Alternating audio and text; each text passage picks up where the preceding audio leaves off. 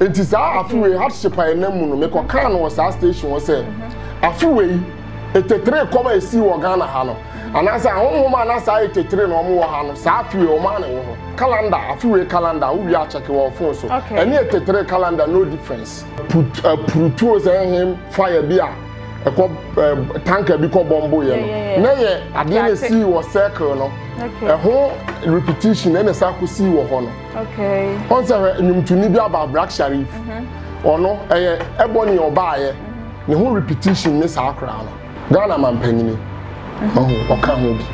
both spiritually and physical and normal genin sem oye hwe a enye yi fi say ahonhom bi o wa ono mo wa pam ana ahonhom bi o wa esese ye no ma omo a on na ye panini esese odi animu ne ye a wono nim so wonim ebi o wa wonim wonim ana mo ntu a otu ye odi bedi aban no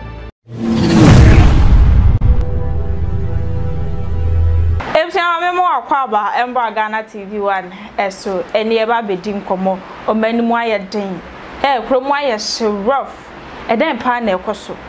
first no nanka do nyomemu odinde na sese de aye west ukodwoma obetumi edija bebe fie no anja beka se obi wi a wo edwombo no da bi obesesen na ye pepepepepe ese de na ekoso ya na de ekoso bi ya de bremo social media ne adia ne ebesi nkonya ebedi nkomo ne nipa ni bedi nkomo obi a oye sunsumu adwuma se ye mboa wo sunsumu famu hunamu famu oye ade no ni sunsumu nsemu de na ne ebedi nkomo ya hwede ekoso wo sunsumu ekomi abe ye filihini ebedi nkomo na me nana penya na me ne ebedi nkomo ni di ni kura kire opa ubenya nana me mo akwaba ya me de hye me de se bibia aboko nyame na nana mo dawo ma nkwan ho ahoden so ho bibia aboko pa bibia aboko udidi kremu ayehye pa o kremu de emu ayehye on se o fa trenim kura ya wasem bi se o se eden se nyame de wonim ne ma no kra what as in kremu de emu ayehye emu ayeden but sebe no enam tumi ekuta ye nti no na se etimi de boa manfo na ye ntima amboa ye ho de a na ye se what as na afi nso so no akonfo no bebre na no sebe omafu no omde na ma na se enam se da bi omu ni se ombenya nipa daada omu nti no they rely on akom ne nko a okay but me ye nipa bi a apart from say adem se mo tumi se obi ye adwuma obi ye business me boa na mana koso a how ma de nti na me so me nye business ni na me so me moa me ho me nkoso ma yes timo type of business bebre I say sa akom no kra mfa obi emma adwuma de sika be de ebeba if say me nim de nti asebe woto ewum se okuta sunsun wo ye sunsun ni de ne moment na wo se de bia wo hwehwe se obi nya problem ansa na wadidi ti obi anya problem a wo so wudidi wo so okuta tumi obi mra na adwuma ankoso nti de na wo ya ma ho wo tumi ampa na se nya enum dwade a ye bibi ma ho wow me pe wasem ne pa na ansa na ye beba so ho no de wi a wankasa kra odi tumi ni bi ebo ho business ekoso no ye hwe de wi ekrom ayehye omanimu ayeden nyoma ekoso se say obi afani we bi obetimi e de anya sika de ekoso no sunsum famu no wo ye nana ukosunsum hu de ekoso eye den eye sunsumu eye boni bi na men yaye eye den ankasa nana ebi kan arefie yeso refi na akofa inchi mechi awahwefo nyina masre nkwane ahoden ani sika ma omo fi se de wi asite wo nkwane ahoden na woni sika abrebi ameka se yete ase awuo nti back to your question to say de wo kan no empower man de mu ayeden na sunsum sem so yeden ewom na de tell say Ghana fo wo ho abibifo abrebi ameka se yempe ye yempe ade ye ayede de bia no asuatra ye preferring culture any say me afiwe ye be sha afiwe as January one of your sister stations me ko kan sa no ma ya ebesi but me more clinical said and there me nya sofo me nhye coat na sebe na penya metimi ba bi funti ya mu me ana say obi mfa de me kan no mo fa ye de na mo nim se beba madam any say on say afi ewiase na ye wo no sometimes nipa bi kreatim ka say wiase ye ball e rotate into sometimes no ma bi wo a esi a a cycle saba be ebesi biem ti say de me kan what as e bi a ade we yes say year we and for say the 10 20 30 years time say ade ni betimi asaye den aba besi so what as in two be ha afiwe kura no ma bi si a si be 5 years ago a put say him fire bi a tanker bi ko bombo ye no na ye ade na si wo circle no ho repetition na sa ko si wo ho no okay on say nyumtuni bi aba Black Sharif ono eboni oba ye ne ho repetition ne sa akra no oh yes really yes sunsumu a no ma bi wo ho a abre bi wo ho a sa no ma ne sa like esan kwa na asen be saba be sinachi okay enti sa afiwe hardship enam no me ko kan no sa station wo say afiwe etetre koma esi wo Ghana ha no anasa honhoma na sa etetre no mo wo ha no sa afiwe o ma na wo ho hey ya honhom bai wo mo se say na etetre ni mu no wantimi anko de tie ne say tina me ka cho say afi no anasa no ma bi wo ha esi a etwan ho saba nti ube ha calendar afiwe calendar ubi a check your phone so any etetre calendar no difference wow yes nti na possibility say afiwe ekom beba no na high what I say ema sebe enipa bebre kura be kan na financial say but na nya ade a sebe ebeba animu but now asofo no de na bebre na anim say start afi na ekom na be start ya de aba because ebi hu say said the etetre ne sa afi we tie nti but na nte sa ewum se na beba de but nte sa na say within sa 3-4 months say we bc okay ba me catch the Ghana ni bia say afi we pa ho a no ma be sesa okay na teacher say ekom no ebekwa kwesi afi awie ye start 2023 na no ma be sesa eno ma mu be ba form ewum se Ghana ha na ye wo no se be yento ade mu ntiso biem obehwa ye nyaka se yatum a onti se yatiso biem ebi a na be gina hwa yes ana se ye be sa atu ana se obeti se yatiso kra bia na 20 pesos bi 50 pesos bi sa na Ghana te na emom ekom na e ba no sika nso nsa ni ho sika ne ma enu nti na ama ye hu se ohawo no wo ho no but ye nya sisa afini mu a sika beba okay yen twa se ekom beba ni ade mu hu ye wo tuntum aduma wo hu ye na bibie no no betumi aye de asi kwan de tie ni se nti na meka se Ghana ha no ye asabi ye sunsun ni a ye nya asofo no omumbu yen because ye nim se wo de obi a wo ye bosomfo de sebe wo sombosom ana wo sombonsam nti wo ka bibia akra na ye papa ayembu ti na meka se bibifo ye mpeye de senke ye peye de a afiso a afi bia wo mu nsem a eba nti nke se sebe ye ben atinsunfo na ye hwehwe mu se even wa wo nipadua no kra no hwehwe mu se afi we de na bekoso o mabrabom yale ye beba medi ye ana se meye den ibisa Ghana ha ye ka se si asa ha ye hye no wonim se nkofo bi wo wa o mu hu Ghana ne be ye dene atisa den ye wo sam nkofo bi wo wa o mu nte o mu hunu because we're secure on the life ye but as what no matter 2 years if say wo wi ase na wa masunsum sem ehia wo a ablabo na wo bo no se be wote sa tentenhuo bi a ye de asi awiem mframa bia bebo bia ye den akọ so what ase okay enti no ye hwe na che se bibie no ma na ye be ya betimi asika na se na nka wo se ye bibi wo ho na nka betimi aye asi kwan so se nka wo ka senti na me kire se ye mfiu se me yesofo na me be kan ya enka da na e be ba manim ba menya sofo nti amfi mi nti kakra na be fi mi no na maboa wo mo nti na meka se aye den se den a enkofo bi wo ho a enye den ma wo mo fi so mo tie sa abre no o tie na penya no mo ye su tie e ba aye no ye no ma bi yi wo mo firi oh okay na no sanjo ba na individual bi aba ne de ye wade se ye betima ya akwankyera ma oman no ama oman ni nyina afiri wo ha wo but me ne wan me ko ka ye mfi me nti individually wa wo betimi aba no na wa ya ama ni ya ama so ati ase nti da bia ye te Ghana ha Ghana asofo se omo hunu nyame omo ni nyame kasa ena abofo mpo omo ni nyame kasa nti woni nyame kasa de oman ma ye omo nzu ntimi mo aye ti me ka kire omo se omo ntimi mo a yenye binom ye wa kwankyera ye betima ya ma oman ni mu adwo nti so omo ntimi mo omo ma ye kwan na mo nye ye beye oman ni mu bedwo efise ye nim de as ekom na ye nim de hardship na ba ye nim de ama oman ni mu aye hye ene ye nim de ya eno ma be kofom ya honhom bi na aye de no ma bi na ekoso honhom mu ena adane aba ni so sa so ati ase gusa won se ede na ma ye tetere kom baaye what you say na yesunsun sem bi eden ewom nti sa sunsun na no onfiri ha abra sa aso se wo sa ye na dwuma nti no wo se ye no o yesi na sie ma wa wie obesa ba bie ma age say years back obesa ba sanity Matthias ene na nnwome mu ayedin na chese ye ba wonchia ne betumi enya yede no ye nhwe sesei senkofo wo na ekoso pa obetine we ye atwa weti yose na odi kwaji sikaduro obi say fe we bra me ye sikaduro na de ama ye nhwe say nipa ya ewe young girls like omumu no so tumi say young for nkwa youth no mum na ekọ no kre dan na ama no so eba so sa de tie ne say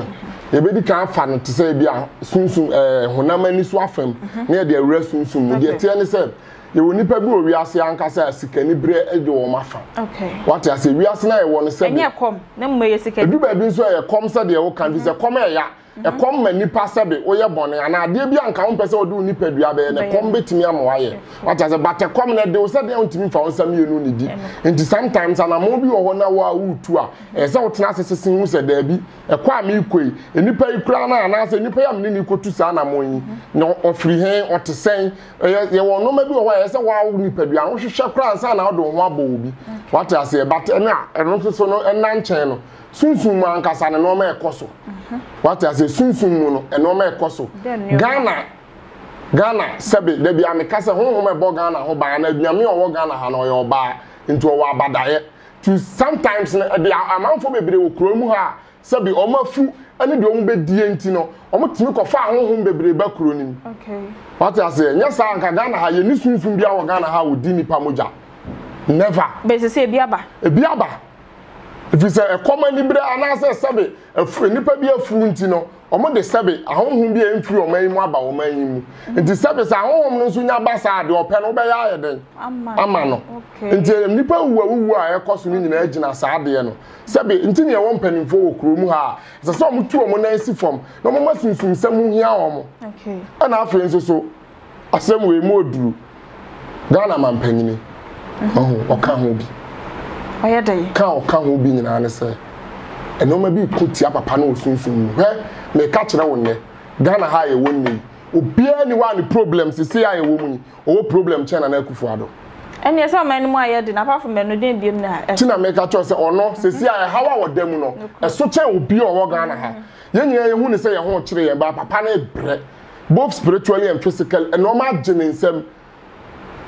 oye hwe a enye yi fi se ahonhom bi o ha ono omo wa pam ana ahonhom bi o ha esese ye no ma ma omo a won na ye panyini esese odi animu ne ye a wono nim se wonim ebi o ha wonim ana montu a otu ye odi bedi aban no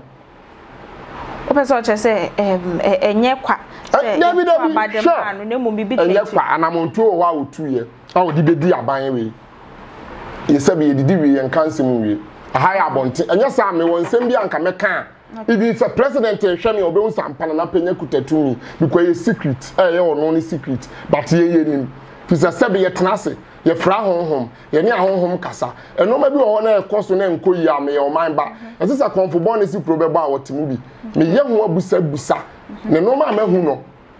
but I know say as time goes on no me ka so the paye ma afu even every crowd from December eno ma besesa enkopim 2023 Bibia be yes okay. Because ye den e be pam ahonboni bi afiri o man yimu a betimi abo ye say ahonboni no empanifo ni binim nipa hodo bebre na anim say e ahonhom bi na ama sa no ma na ekoso if you say ye nyame na o wa ha no ye oba e na oba so sometimes can be an answer what titena or abadaye or hwe no ma bi ansa na wa react so what as say nke ade say obema nke no ma bi wo ha enkoso and even Ghana ankasa no Ghana ye kasa Ghana what you say the word Ghana na se kire ni say the word Ghana no God has appointed Nkrumah already Ghana Kwame Nkrumah din na da yeso check your God Any has, any appointed, any Nkrumah na any already. God has appointed Nkrumah already. Inti on Nkrumah na de creating the din de beto ye o man so. E bread do say o man ye koye nchi. Na ye no ma bibi ko nye ye din no. Even go coast to no cry frɛ nye o man ni din no. Okay. Yes. Inti se age Ghana na tum na nya beto ye so de a. Ebre bi duru a se no ma bi o wa ye de ma nipa no. Ana se ye ma sebe mpanimfo bi o ma di kan. But na ye di nyame akata no ma bi so ato no ma bi anka be boa ye gu. Matias na chese say no egunkunkum ni ade na ekoso no apart from say nipa no ekom ne ani bro de beyesa honhom bi so honhom so taachire a omuhia nipa na so omuhia sa no man free enkrofo omodo mo baaye ho so esese nipa no wanya akwaje ade na ba by who ko crew kere so perform in rituals into obeye nti ni nyina aye say wo a wotu o man ni mu no so we na no man ko yi ahwe ho yie ti da bia me kasa say bo ho ban so one utna we ase no wa ma osunsun sem ahia one bon ho ban one hwe no ma bi ye osunsun mu a sebe obema obi akun na nipa na kosere bone fache na wo wawu kwa uwu a wo wi ase ase ye o se ka se wi ase sei bi o ba bia uwu a eno ano no ase okay nti twan na mu ansa enti ka ahobambo no se wo bo ho ban ni ade na se obi eba ho nim se bia opeso obo no ho ban ewo abrabo emu a enwe kwan da nya wo honom so betimi abo no ban a ahokyere ne susumoni bi entimi entane yes akwanya wo ho se obi a wo hwehwe ahobambo wo betimi ayeden abana na penya ho na de tie ne se da bia ya na ye kasa nipa bebre ka bo ho ban na kwase bia nku bo ho ban na bo ma but ahobambo no se wanyi ni papa obebo ho ban amawa ebesa akofa problem ablew minimum ahobambo bi wo ho a se me yema wo a ebetimi ablock wi yedie sanso na sebe emma sunsun bone emtimi ma wonchen sanso na emma sunsun papa entimi ma wonchen because you dey first obi afa wo ho a emma de papa ma se de be ya de bone nso ntimi nya den emma but e wa ho bambo nso e be ya ma wa ade bone ntimi ma wa akon by papa beba ntu be ha obi wo ha wakwaje aho bambo wo se anana ma ya aho bambo enso still ha wa na me da so na mu still sebe madwuma na enye yie no still na enye yie fi se nipa na wo bo ho ban no sebe wa nhwehwe wo mu yie wi aso won enipa ye ekra bia na se da bia ye wo no ye wotumi edida ne so what I say nti ye wo kra no ye wo edua wo kra ne pe ye wo aboa wo kra ne pe ye wo kra aboa ye wo kra dua even ye wo nuane bi kra se wudie ebetimi aboa yes so what I say nti so obi ye sa ahobambo na ma na nipa no on dore esuko ohunhun semu yie ana wonim sunsun semu yie te sana na penya obenya abotia hwehwe sa no ma we nyina obetima ya ade bi na de wo kra mpe no akofa abekan and the kra na tinipa mu no so ye sunsun nti so de wo mpe kan no no so putia nipadua no but o ma kra no de wo pa eboa ma nipadua no ho to no so what I say and ahobambo no so no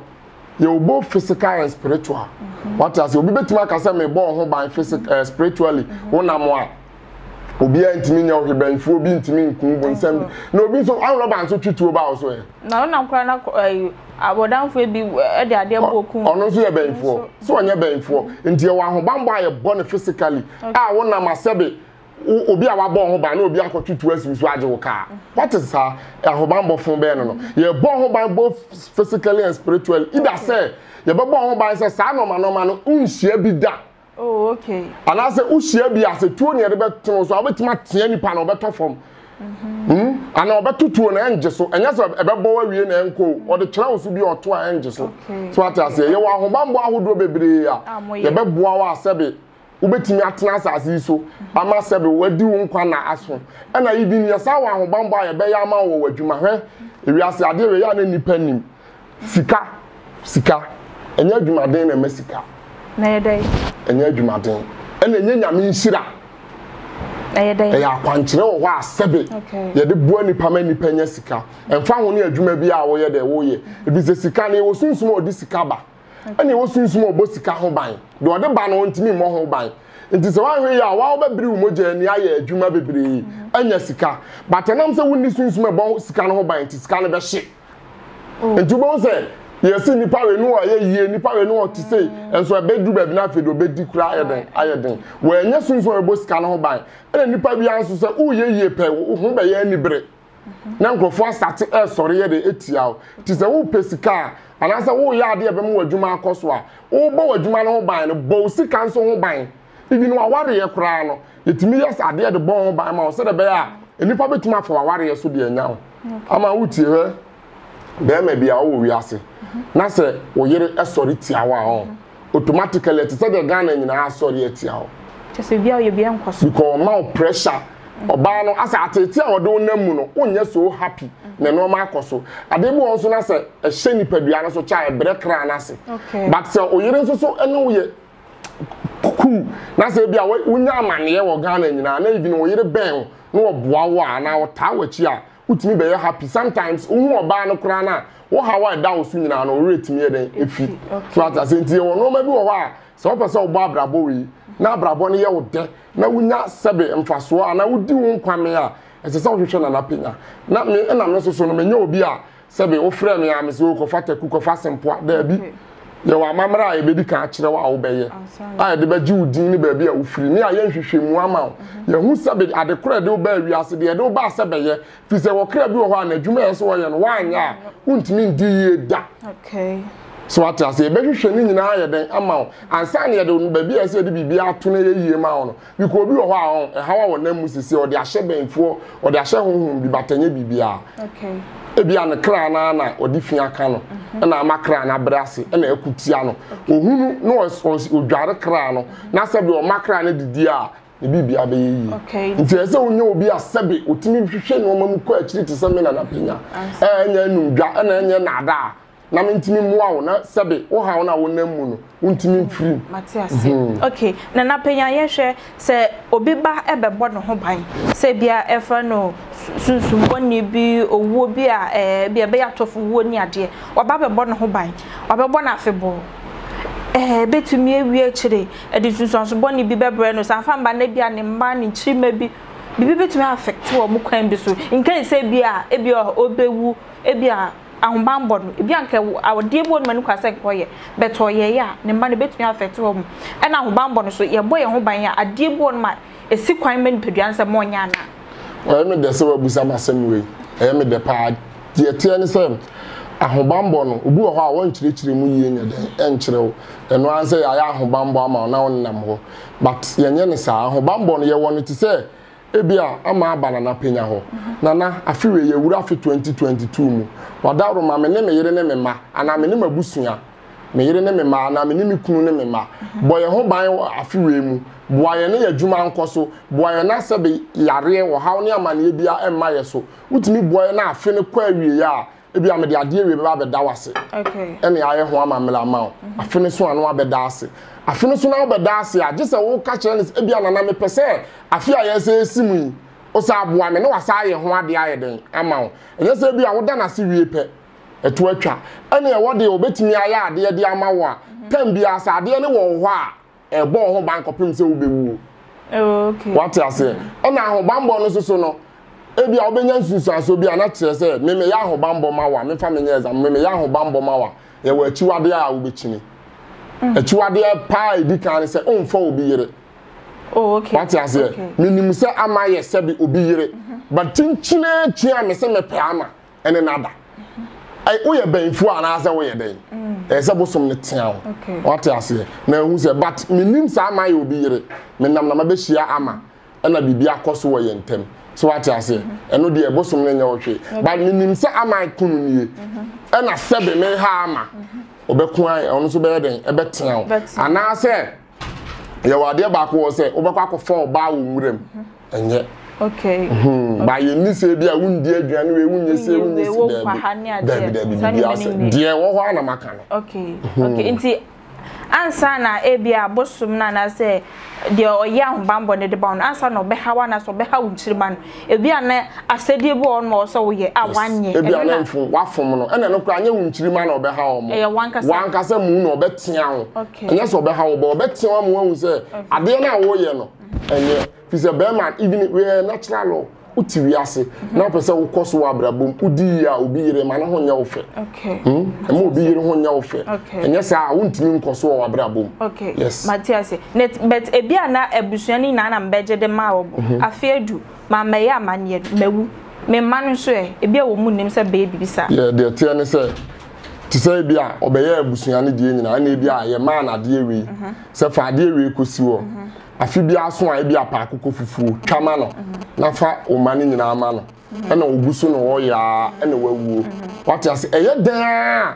ebeduru se obewu no obekire obi okay what I say ontimi nkosa akwada aje se wo mpa de ni biem no ode ade na ba se ye me na me ye ma wo de a yes obi de ade minim but se me na me ye ma wo de a before se obewu no obehunu Okay. Yes, ubehu se ubehu me to minim da me minim ade e bekume. Oh wow. Minim fi a me di wasase we so. Wow. Nti me ntoto me ya bibia me hwe ni. Nti ya ma wa ubehu nu ti before say ubehu se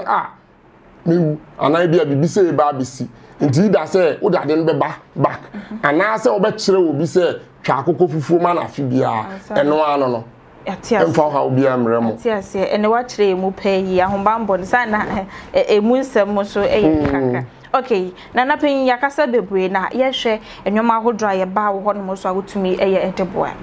Ye tell say sabi na pen ada bia ameka me nkasa kwa. Minim tumi ekuta me. Ye say sabi ni frani so beto boaboa na nan si bi so. Minim tumi a me nan si so. Sabi Ghana ha se ye kan konfo a even ebia enfiemu na misade ne mum ye ba ne tumi mu dia manyini chen bebre even nya konfo mpo asofo amala manyini chen bebre e wo sunsun because menim tumi ekuta me na me obi a me bre me ho asema honhom na me obi nso a me ngi no man di simple sa okay sisi a ofun ekuta we se me hu na o ka kire me say ye black me ngi ndi unless me hu entimi ahonhom no kra no metimi no mo challenge so what as metimi no challenge wo ye honhom de by ade bi wo a me no ka said the SAC nsi ya me nji wonni da okay so what I say ntimi no da bia me ka say obi se wo ye sofo wo ye malam wo ye konfo ton nuro wo ye den wo se wo ye ade ama wade na wo ye ama fa ogidie ta akire na nye yi oboa wo ni tumi oh oni tumi sometimes ogidie tumi ogidie ntimi nje nkwa amen sabe ma me fa onye example bi kafra sabe ebi ama wo yare wati ase ene wakọ sọfo ho ena sọfo no wakire wo se yare ni firi ha na baaye ena ono ama wakwankire na wo se ye owie ye wo se fa ogidie ta yakwankire na chi ansa na ye di se ogidie betimi ama ho atọ de a ke se o ma wo hye wo dem na wo ka kire wo se ama fa ogidie gina brane se wo ho beto tumi ye adwuma fa ogidie ho de tumi pa ne se ama se sabe bosonsom ye nkwase asem ama se bosonsom nye problem ato ama enti se bosom ne wo tumi dia on solve ama problem ne man na amanjini ndi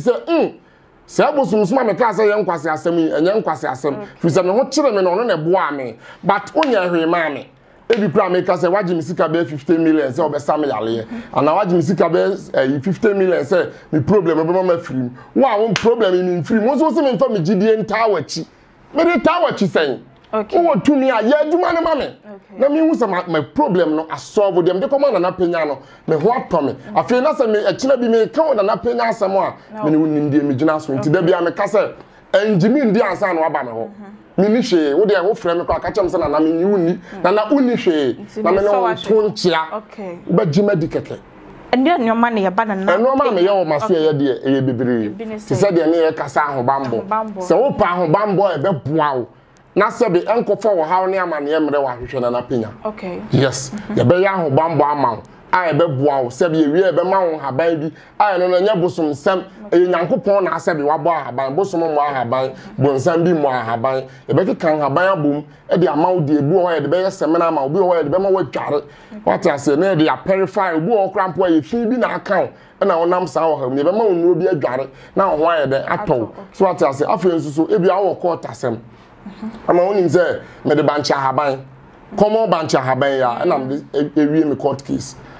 yes bancha haban no so okone siwan on say ne nsa no ebi wo ye 5 ebi ye 6 ebi ye 7 me pede ye boso 7 no me nya 3 a case no akwankyere bi na me ye aguso naturally enye bosom enye hwe me nya sa de ne 3 a u case no me donya me kasoro ka form say so twedi ampo nya me wo hode a we out Mina make bancha haban come on bancha haban quarter sem bia unless say bia na ma hu say what di bone oh okay but nya bia what di bone but e bi obi wo ho a sign bi na abeto no obi wo amane bi na abeto no obi wo kran so a e bia wa ye bone bi bad bone na o ye no se wutie ni nkyerechire mu ase se ye de che no what ya say no metima abo ba wa heda eni da ho no akoto obi ba mo na ye de wo kode a me fi se me fi wa bi a kire ba beto me so me ba mo na so what ya say afi nso so e bia wo aware ye ho problem wa aware oba bi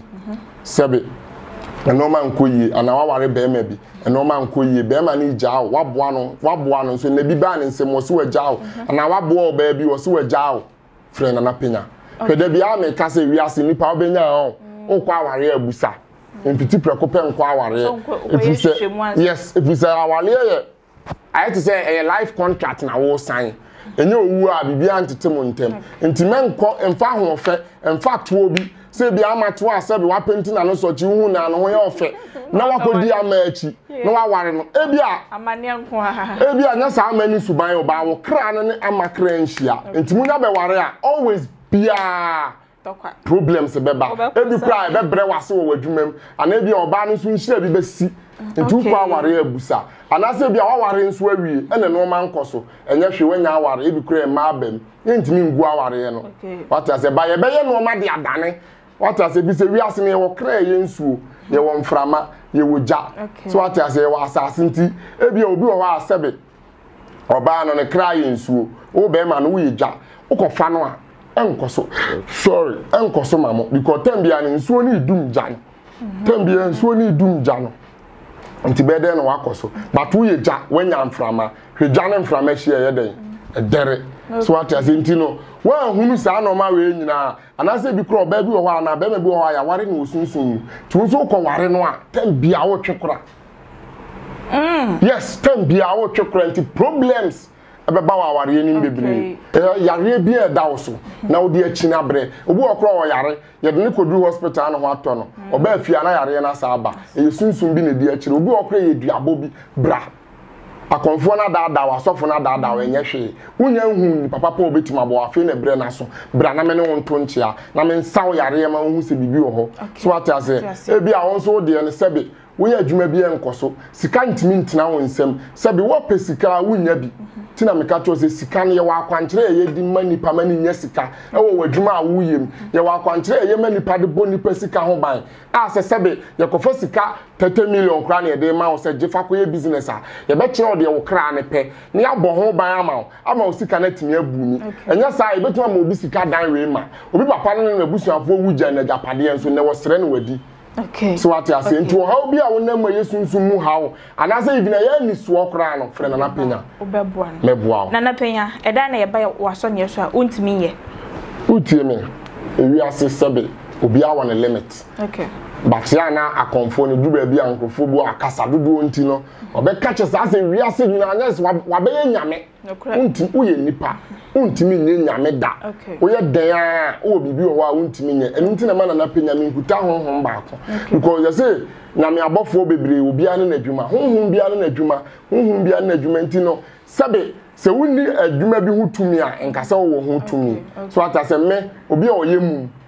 okay emum and obi na ni afira etesi so me ni hutumi so atase ba afira no de wo no ana de obenya ye de bi obi o wa na ni no ete na ni afira na ete abesi so so ye sunsun mu a ye betima asaw ya de ba ni so yare a me ni sa aduro no wo ho what atase ana wo ye mum mintimi nsaw yare na ade bi so epilepsy etwa yare enso mitimi sa na emum no na afibie se me sani patrepe oh okay aburo so aye 5 enya sa yare ne beba me so one man tem a ensa beba wo so na se me busuani me ba bi so oh wow okay ni na mo bre eni owire fi na akwasa aburo so awuti ate ebe how so ate ase because sa yare no he me ka no kra kiro sunsun ope yare a ne ko den a epilepsy no ani kan ya beto so mienu ansa na sunsun ma ware aba sunsun ma ware akofo bibiri dwo manum me wo sunsun wo ba me ka no kra kiro wo hia sunsun ni bi o ye papa busa no ade a ne ko den ba ko so sunsun mu no e sunsun ma ware o de hwese even ani so wa ware mo pese mu bu aware no hwe se de process am be fam sa na sunsun nso ete e bi kro obi de obi anim onyam obi de obi nsam srade na abeje aware afiri wabusua ho ntu pese we breaking ne kwa ye ndware ye nya anointing oil in the name of Jesus I break it ye wa kwankyere ne no ma ye beye na de se be se obi anim onyam na ye je de be wale wa ye ko gini pakura anim onyam de koma tumi no ansa na sebe wo watime jawa aware no nya sa oboa nti se obi a wo sunsun aware o de chinchina che enne wo yare ne to atwa what I say ensam ne de se me ka bebre baka ha so ye sebe kwan ho anasa higher fidie so ba kofo entina so nche de wa kan po ma mani age wa me yehu se obia nipa no yale mum anasa neni na efra na tesi sudia e ma ne mfa mba ene ba emfra na ye tenko ade ametima bo betimi okay wa kasa bebre ni enhwe hemfa na ye behu okay na penya ankasa na madwuma panti maso ye kese ankasa wo bona hafo nkranza okay na hona maso ye kese wo but madwuma panti sebe yeso wadwuma beton nti ze sia ma bebie branch ba ko okumase me start am ye ho adwuma afi enzo kra na nsen kran fo no so frɛ me special na branch kran nti ho no so me hwe ye dibro nya awia me sa abie branch ba ko ho na yetima ya adwuma fi se me no da bia me kase tumi no me ma inherit na me na de chair me nti me hye se me so me de boa nipa and me wa de bi wo me mu se wiase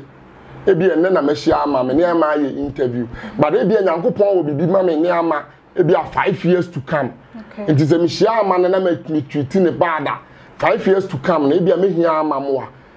de ehia me hye ane ne no any treatment am de ma ne no and as 5 years time be kire sa ama be boa me ana ama mo ame nti tembi abrabo na wo bo no ana adwuma na wo ye na so yesunsum nipa no se obi wo hawo na wuntimi mo na emfa hawo ma no emfa ne se o me de ma ben me wotumi ana makobo me ho ban bi me dada nipa age ne sika genedi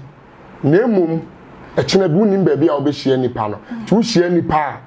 treat obia equally fi se obia unim se de nipa na ye den esitie ana obia unim nipa e kina de e beto no so ata say how bi na bia ama say nipa no wo how mu sable no wuntimi ha na se bia se wuntimi mu aya afo ayense na duru tie no we de ye adwenkyere bi na me kyera kyere asunsumfo no misere o mo nhwe yie mintimi nka say futu obi se mintimi ntu obi afo na emu me kyere ma adwen se wo hia nipa ana so obi ba wanim from wa na wuntimi mu ana misere wo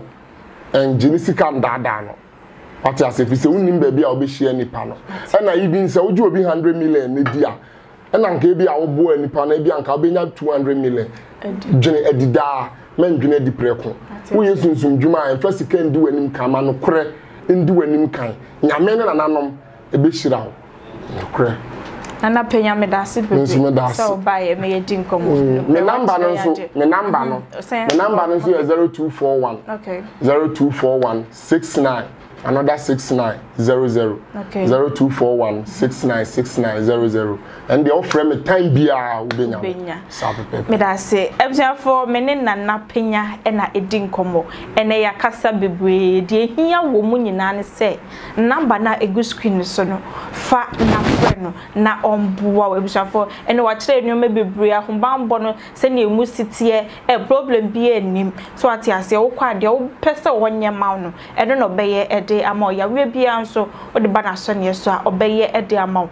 wo ho atimi ato enti fa number no na friend no o friend no we nya na mpacho betimi a WhatsApp no say WhatsApp betimi eja voice note ho bo beti enya dia obebua beje usika na na penya na nam ne di nkomo mpacho bibi kire wadwen a obetumi e de wo question no e de ato e comment section na say de ama me say de be ya next time bi share na betimi ebisa e de ama me da se bebre so share Ghana TV1 eso eni eya ma wo remfi so be like video no obe share comment no ehu hia me da mu nyina ase